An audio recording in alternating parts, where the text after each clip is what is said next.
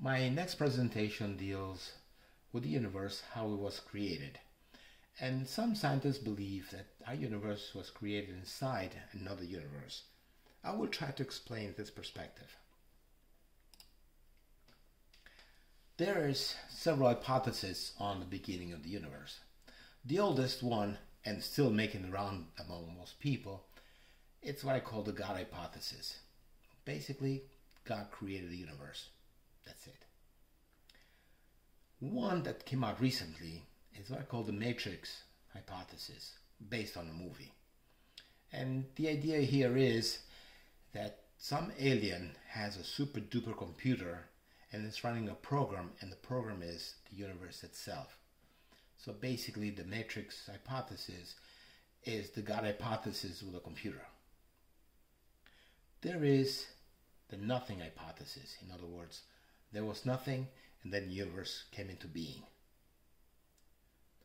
Another hypothesis that made the rounds for a while, it's called the steady state hypothesis, which believes that matter, the universe has always been and always will be the same.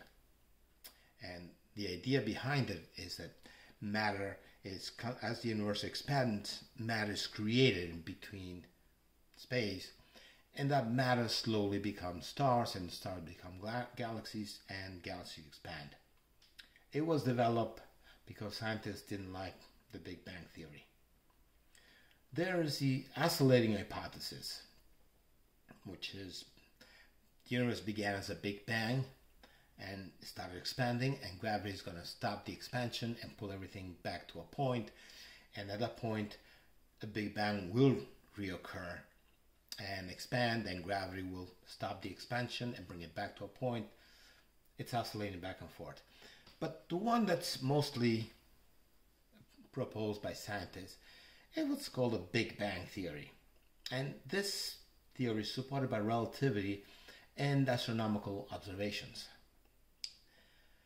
Relativity is a successful mathematical process that describes how the universe evolved. It predicts that the universe was born from a very hot and very dense point, but there was no matter inside of it.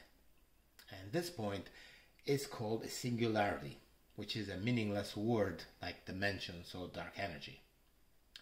Relativity also predicts a singularity at black hole center. Could this be a coincidence, or is a universe inside a black hole? The question becomes now, what are black holes? How they form? Black holes are the last stage in the life cycle of the largest stars in the universe. It's a stage when stars exhaust the fuel in their cores and turn into supernovas. Now, there are different ways that supernovas can be formed, but their formation shares certain similarities. Normally, stars fuse lighter elements into heavier ones, and in the process they produce electromagnetic energy, heat, light, X-ray, gamma rays, and so forth. For example, the sun's core fuses hydrogen, which is basically protons, into helium, thereby producing energy. Energy is critical for the star. It's what keeps the star from collapsing because gravity is pulling everything down. So in a star there's a constant battle between gravity and the energy from the fusion that's happening inside of it. Well, large stars don't just fuse hydrogen and helium. They can go on fusing carbon and nitrogen and so forth until the core is filled with iron. So somewhere along the line, eventually the star tries to fuse iron into elements. The problem is that fusing iron is an endothermic reaction. It absorbs heat. So when it starts fusing in a split second, the core cools down and shrinks. Well, without the energy supporting the star, the topmost section of the star collapses onto the core. The infolium material does have hydrogen and nitrogen and helium and so forth, so there's energy in there. The infolium material suddenly comes down and it's compressed, and in that compression it ignites. The explosion expels the topmost section of the star upwards, and compresses the core. So if you look at a supernova through a telescope, you can see the explosion happening, you can see matter coming off of it. But if you try to look inside, what's happening inside the star itself, well, that's invisible. The core now becomes disrupted space, and it's a black hole. Physics can't explain this disrupted space.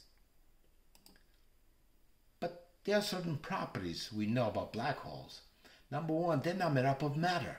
There are no protons, electrons, neutrons, nothing in there. But the gravity, it's still there, which kind of creates a problem because gravity is created by matter bending space. So a black hole has no matter, but it can still bend space. The black hole is surrounded by an event horizon, which is just a shell, a magical shell basically, an edge, an invisible edge from which light can't even escape anymore. It rotates because the star was rotating to begin with.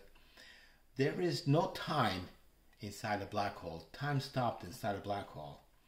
And there's that magical thing called the singularity at the center. So now I'd like to speculate on what's happening inside the star that's blowing up. And I like to compare the supernova explosion to an atomic bomb explosion. In an atomic bomb, the core of it is surrounded by explosive, and the core is either plutonium or uranium-235. When the explosive blows up, it forms a shock wave. And the shock wave compresses the core and starts the splitting of plutonium atoms. So the question now becomes, if a chemical reaction can help split atoms, what can a supernova do to the nucleus of atoms or to protons and neutrons themselves?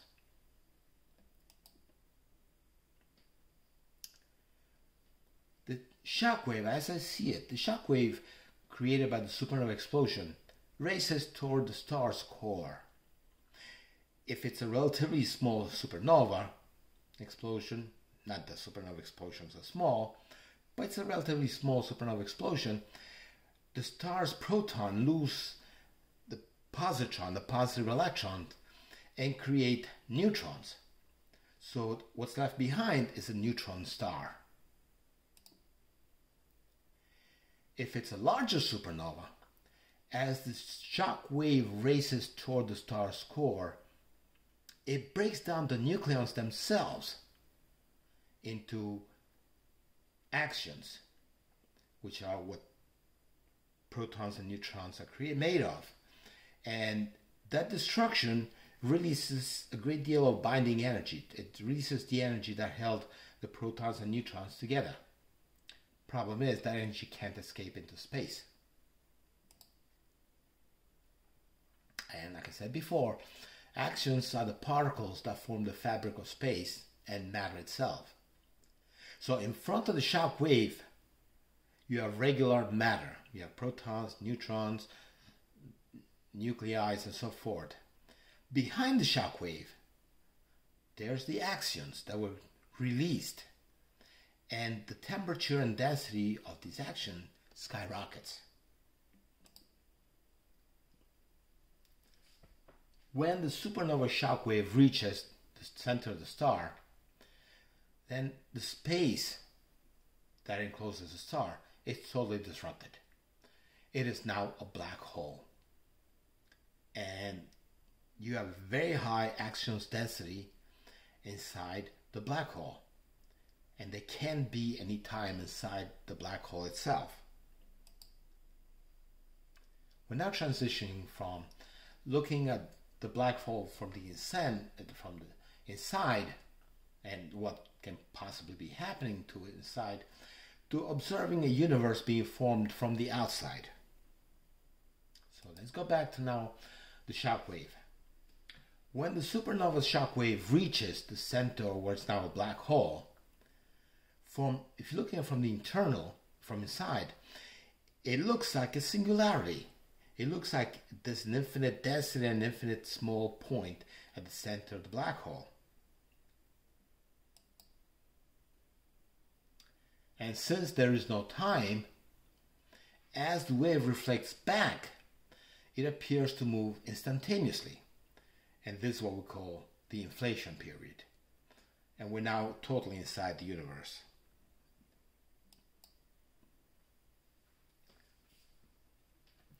As the compression wave expands, like everything else, it cools and rarefies. Because it's cooling, at some point, the universe undergoes a phase change, a phase transition, which means the axions and the energy are tied back together again to form subatomic particles.